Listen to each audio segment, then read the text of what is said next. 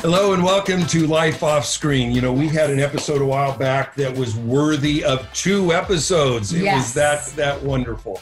The episode I'm referring to is with TV producer and author SQuire Rushnell and his very, very funny wife, comedian Louise DuArt. On the first episode, SQuire talked a lot about, you know, he produced and created the classic children's television show, Schoolhouse Rock. And what's amazing is that's a whole generation that learned the Constitution and grammar, conjunction, function. And we actually remembered it and started singing it on the episode. As well as Louise, you know, we felt like we had like 20 guests because she went through her great array of wonderful impressions of some of the icons of and comedy. Her very best is Carol Burnett. And what's beautiful about this episode coming up is you'll get a treat in hearing her again, especially when she talks about her long career touring with Tim Conway and Harvey Korman. Excellent. And the icing on the cake is when they talk about their marriage together and how they have a ministry and prayer for couples. That's right. So stay tuned, and we're going to jump right in. I need to ask you about a couple other men in your life. Tim Conway and Harvey Korman. How did that connection happen? Were you toured for years? I know, for years. Well, a total of 15 years, 12 with Tim and Harvey, and then we lost Harvey. But another Godwink. Tim and Harvey decided to do a show called Together Again, where they were going to do some of the famous sketches from the Carol Burnett Show. And basically, they really needed a cheap Carol Burnett. And so they couldn't afford the real thing. So all these managers and agents were sending videotapes. In those days, it was videotapes.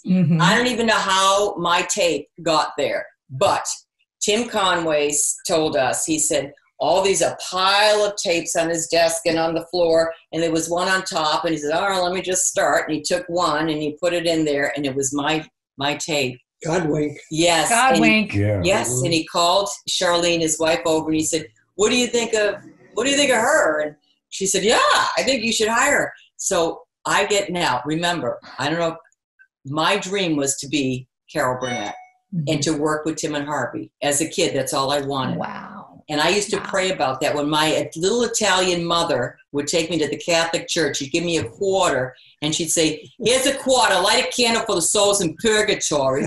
I would light a candle, and I would always say the same thing. Please, God, I just want to meet Carol Burnett and work with Tim and Harvey. Please, God, I just want to meet Carol Burnett and work with him. Now, this is how God hears the prayers of little girls.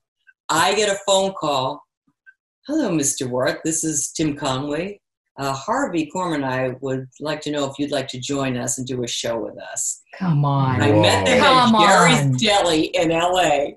They walked in, across from Hallmark. Across from Hallmark. Yeah, right. Yeah. They walked in. When I looked at them, it was like I know them all my life because really I had, because I had studied them so much. We sat there at Jerry's Deli and we put the show together. And for 15 years, it was just the most lovely. It was terrific. I would have to punch. Honestly, you guys, every night before I went on stage, I'd pinch myself and just say, God, how did you do this? How did you answer that prayer? Absolutely. Absolutely. I got to interject my Carol Burnett story. And I reference this quite often, that of all the people I worked with in my years at CBS, she has to be one of the nicest. And but one time, it was while I was doing The Price is Right, and I had some visitors from Colorado, and they said, "Can you give us a tour of CBS?" So I gave them the Cook's tour. I mean, I took them all 4 levels of Television City and showed them everything. And we're making our way out to the elevator, and I said, "Okay, we'll say goodbye." And she said, "Well, what's that? Those rooms over there?" And I said, "Oh, those are just rehearsal halls. They're just cedar block rectangles. They're empty. No, you don't need them." And she said, "Well, we just show them to us because then we can tell people back home we saw everything." And I said, "Sure." So we're walking over to the rehearsal hall. And while we're walking, this is a Godwink. While we're walking, she says, "Do you ever see stars around here?" And I said, "Of course, it's a working studio." And she says, "Have you ever seen Carol Burnett?" And I said, "Absolutely," because Carol did the Carol Burnett show on the same Studio 33, that I did The Price is Right on. And I said, so this is kind of her home away from home at Television City. So anyway, we walk over, and I think it's empty, the rehearsal hall. I barge in, and there is Carol Burnett, Tim Conway, Oh my gosh. Bob Mackey. Oh yeah. And I forgot the name of him, but their director. Oh yes. And I apologized. I said, "Oh, I'm so sorry. I barged in you." And Carol couldn't have been nice. She goes, "Oh, come here. She pulled out 3 folding chairs and she said, "Sit. We're working on a sketch. We want you to watch it and tell us if you think it's funny." Oh. I mean, I'm in heaven, you know. And so was this gal we brought. It's remarkable. She's got a story that's a memory. That's in the memory bank. So How wonderful. beautiful is that? She is a great lady. Yeah. And you know, Tim and Harvey knew Jesus. They knew the Lord. Oh, that's wonderful. Yeah, which is great. We would have a lot of long talks about that. And actually, Harvey used to say, "I'm a Jew for Jesus, but I don't dare tell my poker friends when I'm having poker on Thursday night." But Tim knew the Lord, and you know, I know where they are. I know I'll see them again. We're very close still with their families. And matter of fact, my son Danny was engaged to Harvey Korman's daughter. Really? So yeah, we were a very close relationship. And then that after Harvey died, then that another year went by, and that didn't work out. But that's okay. He's married to a wonderful woman now. But we were all so close because we worked over 100 dates a year. We were doing. Whoa. Yes, it was amazing. And you did Vegas, right? Oh, we did Vegas all the time. But you know, I have a great story about. It was after 9/11, right after 9/11, and I guess we were living on the Vineyard, and plus we had a little apartment in New York. So you were in New York. Yeah. And 9/11 happens. And I was on my way to get in a cab, to go to the ferry, to get off the island, to meet Tim and Harvey, and I forget where it was. And I see the terrible thing that happened on 9/11. And I get a call from Tim, and he said, "Obviously, we're going to cancel the show." I said, "Oh, absolutely, absolutely." And then a few hours later, he called me. He said, "We're on. Come." And I said, "What happened?" He said, "They are selling tickets like crazy." He said, "People need to laugh. They need to laugh." So we came out and we did this show, and Tim spoke beforehand. And in all the years, the 15 years we've been working audiences, I've never heard an audience laugh so loud. It's like laughter was medicine to them. Yes. And, you know, it just warmed my heart to see the that. healing power profound. of comedy. The healing power. That is so wonderful. Yeah, it's a gift. Yes. Now, let's transition into, you mentioned prayer. You also have a ministry of Pray Together, Stay Together. You've written books, I can't remember. Okay, on praying as a couple, as a family. Talk about the role prayer plays in your marriage. We discovered, when we met 20 years ago and just fell madly in love instantly. And as Louise said, had coffee that day and every day since. We also started to pray together. And that was something that was really unique to me. I had never heard of a husband and wife praying together. Consistently. What a neat idea. Well, I mean, yes, consistently, every single day. And so we decided to start praying together every single day. And what we noticed was that the prayers were answered more rapidly, more robustly. We just noticed that it was kind of like taking a sponge and throwing it in the bathtub, that it expanded. It wasn't just the sum of two people praying. It was bigger than that. And so we started talking to people about it, and people would say to us, "Oh, how do you do that?" You know? And then when we would go on, we'd start talking about it at churches. People would come up to us and say, "How do you do it?" We said, "How do you do what?" Pray. We're talking about praying together. And I thought it's kind of like, isn't that like walking? Doesn't everybody know how to pray? Yeah. And the idea was so foreign because pastors, as a rule, don't talk about people praying together. And so often the churches are the women's group and the men's march and the this and that and so forth. And so we're talking about something that is really together, two people praying together, the most intimate act between a man and a woman, which was the subtitle of our first book, Couples Who Pray.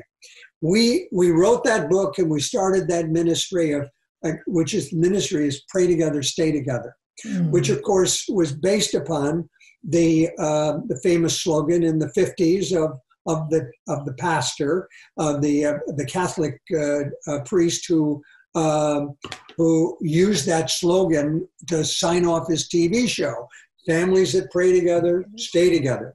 Nobody had ever trademarked it. So we trademarked, pray together, stay together. And so that now is our ministry.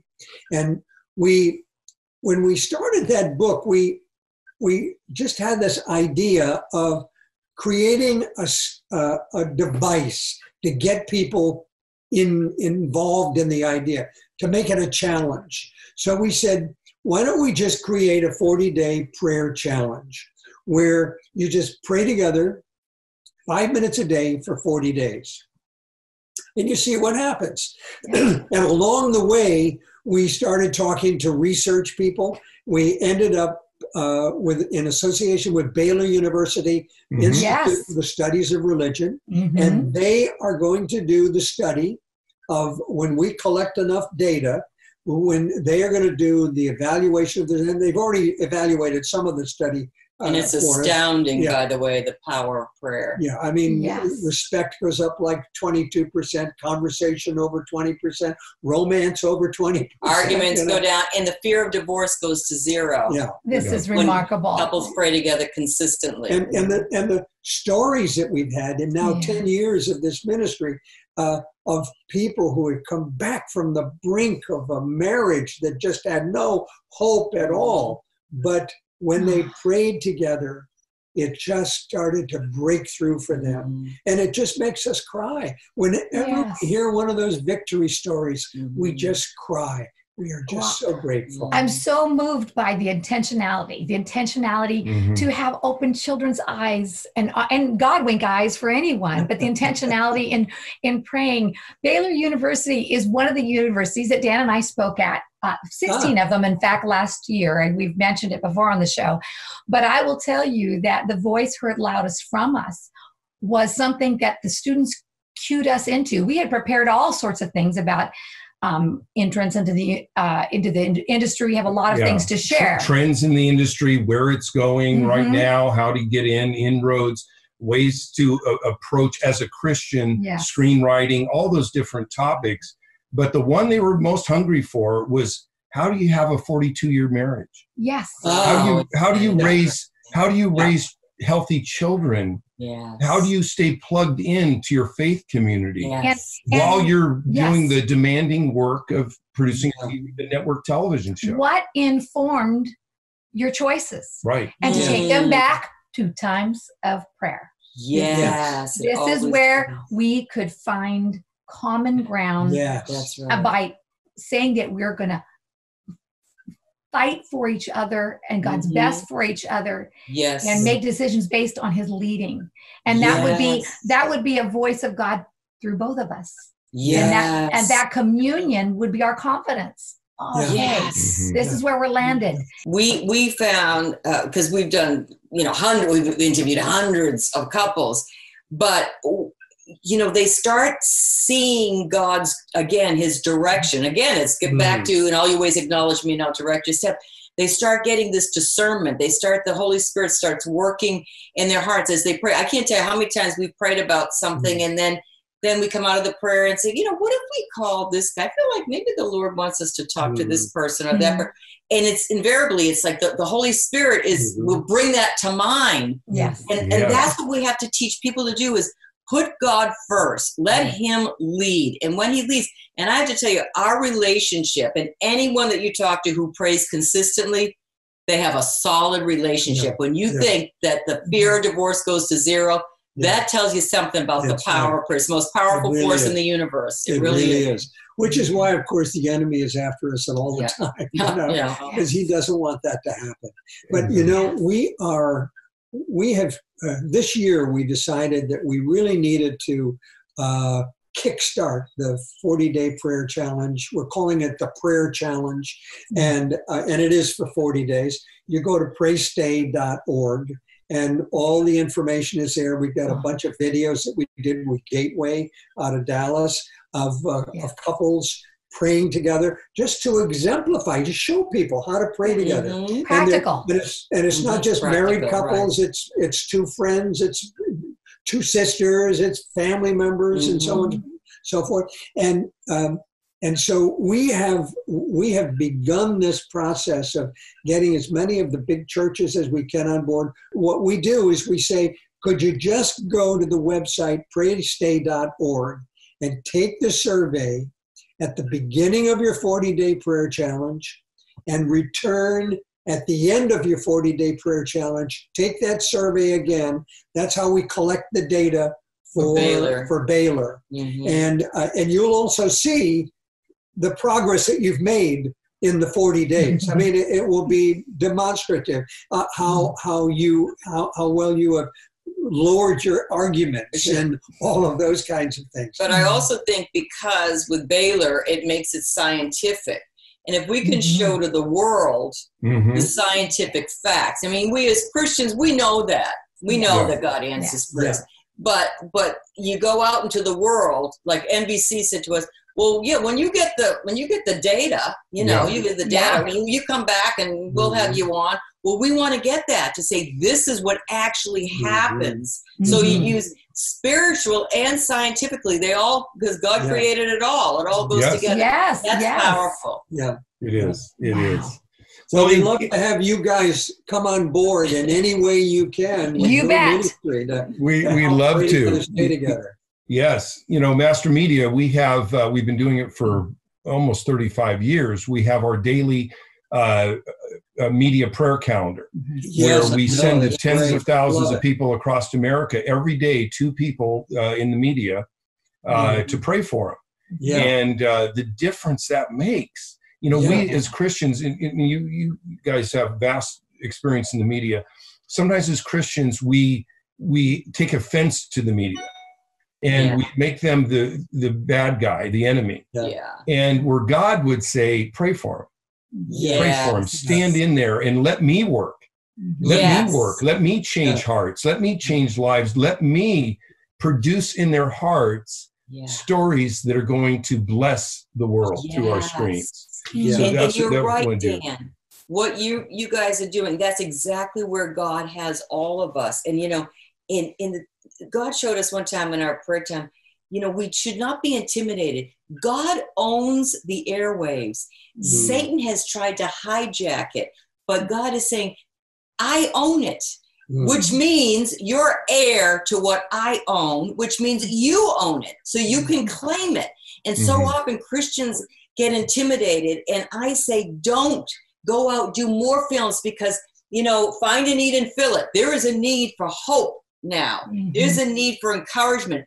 And people need to see God in their lives. They're desperate. And this is the time for all of us to take a stand and speak up for the Lord. But I know there are those executives, because I was a network executive. But when you get that master media calendar, and you find your name in it as an executive, or as a studio executive, or a network executive, and you know that on October 13th, that there's a whole lot of people who are going to be praying for you. That is a certain kind of armor that you feel that you have on you on that day. And I think that there have to be people. Of course, I've always been a man of faith, but there have to be colleagues in the industry who are not quite as outspoken about their faith, who have not quite opened the door to the Lord, who just have to have a little sense of comfort knowing that you two and an army of others are going to be praying for them. Yes. Well, we have actually experienced that firsthand on we're an actress, a top tier actress.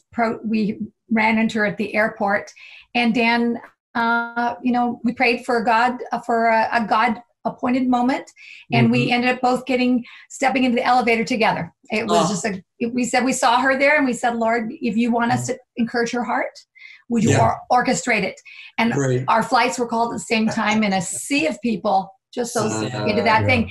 And he had mentioned to her something very sweet. I told her, I said, I head up an organization where we mobilize tens of thousands of Christians across the nation to pray for those in the media. And one day last year, your name was on that list. And so I want you to know that tens of thousands of people were praying specifically for you. They were praying for your career. They were praying for your family, and they were praying for your life. That's great. She just stopped, and she got very teary-eyed. And she said, I can't think of a kinder thing you could have told me. And she said, I'm sure my life has greatly benefited from those prayers. And I'm so grateful that you would do that for us. And I appreciate it. Then her assistant kept saying, we're going to miss our flight. We're going to miss our flight. She just went, no. And she wanted to talk some more. You know, and so it has been sweet. We have been the fruit of it, because Dan will contact almost everyone that he can see. It's their day. Just want you to know here, and happy to share with you. And these relationships he's developed. I mean, some of these people have called them and said, you're going to read about me, you know, in Variety. This has happened. Yeah, with the Me Too movement. Me Too movement and other things. But I know you have extended. Yes. Yeah.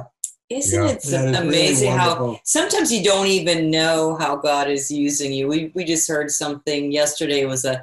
We had been ministering to neighbors of ours, and you know, they both died. And so the daughter was here, you know, cleaning out the house and everything. And she said, we had never met her. She said, I want to meet you and SQuire. She said, you have no idea how important you were to my parents. They said that it was so touching when you prayed with them, and that they have all these friends at Martha's Vineyard, but they felt that what we did, because, you know, you take time to pray for someone. And then SQuire said, well, can we pray for you? And it was, this was yesterday. It was precious, because you don't know the impact that you have on people's lives, because our friends never told us, hey, that was special that you prayed for us. They're just there. We prayed for them. But you don't know sometimes the impact you have. But just know to be obedient, do what God tells. Just love them, love them. Well, thank you so much for joining us. Yes. We appreciate the two of you. Thank you for using your amazing talents for God's kingdom. And thank you for alerting our nation to the Godwinks out there. The God's involved in every little aspect of our lives. He knows the number of hairs on our head. He doesn't miss a thing. Sure he does. Thank you so much. We can't wait to see you guys face to face. Yes. That'd be We'll great. have a little pasta together. Come on, I would love it. That'd be great. Grateful for your lives, and thank you for sharing them with us. God bless you guys. Thank you for your ministry. Thank you. You as well. Mwah. Thank you for joining us for Life Off Screen with Dan and Peggy Ruppel. Life Off Screen is produced by Master Media International. Our technical director is Jason Rugg. Please subscribe to the Life Off Screen YouTube channel, or subscribe to the Life Off Screen podcast wherever you get your podcasts.